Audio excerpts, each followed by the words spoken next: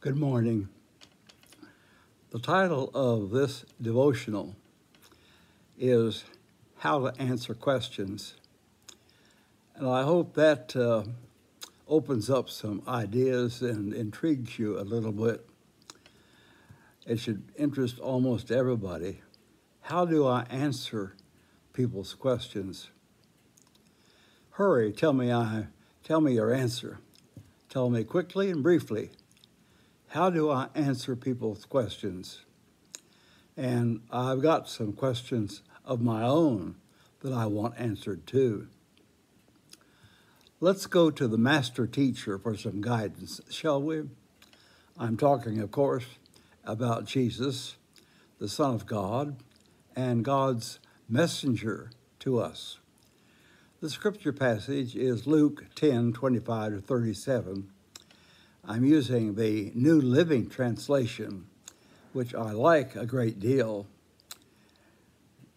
One day, an expert in religious law stood up to test Jesus by asking him this question: "Teacher, what should I do to inherit eternal life?" Given this unusual circumstance, the opportunity to communicate, and undoubtedly aware that he was being tested, Jesus answers his question with a question. Ever had anybody do that to you? Well, let me tell you, that was one of Jesus' methods. Must not be all bad, do you think? Ever happened to you? You're faced with a dilemma, an important issue, or a problem.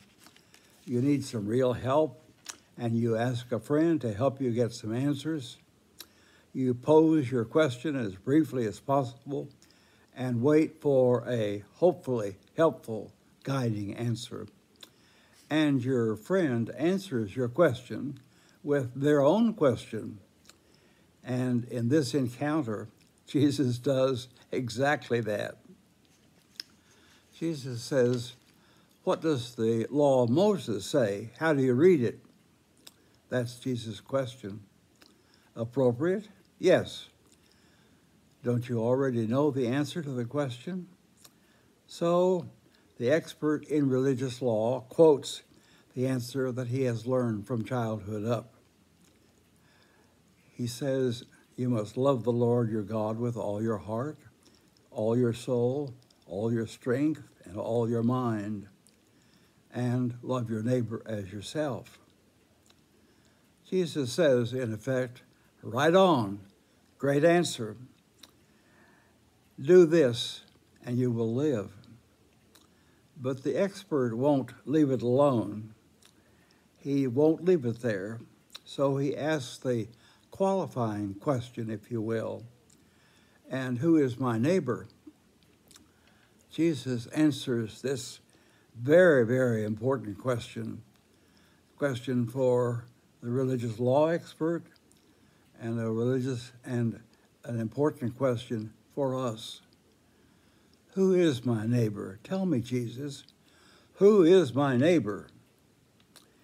Jesus answers this very important question, one that we have to wrestle with fairly often. He answers the question with a story. Notice Jesus' method now.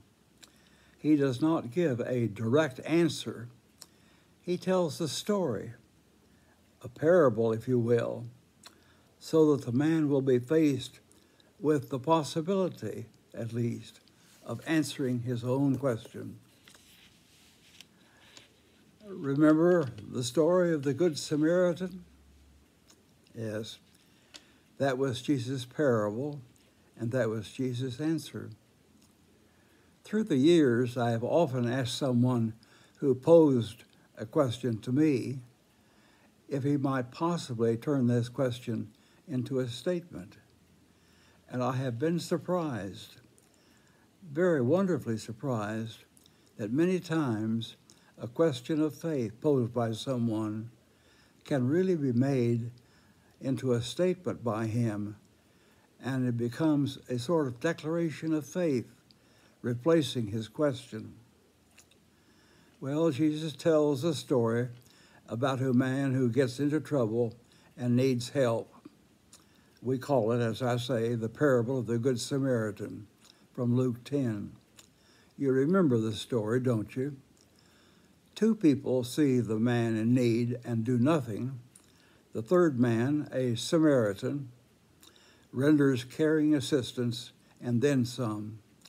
After telling the story with its easily discerned point, Jesus asks this religious law expert the ultimate question: which one would you say was a neighbor?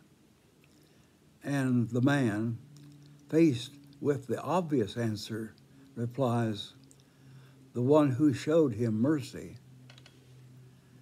Beloved, that is our question today, isn't it? Who is my neighbor? Not just the one who lives next door or down the street or somebody across the road, somebody in my own community, somebody in my own nation, state, somebody in my own world, somebody in another country. What a far-reaching question. Tell me, Jesus, who is my neighbor? And I can hear Jesus, can you tell him this story again about the man, the one man, the Samaritan, who takes care of him. And Jesus says, and who is the neighbor? The one who cares. So, for us, was Jesus' story meant for just the religious law expert? Or did Jesus mean the story for me? I guess I know my own answer to that question, don't I? Do you? Do you want someone to define who is your neighbor any further than that? Ponder about it, pray about it, and be concerned that you show your caring nature by who you are and how you take care of people.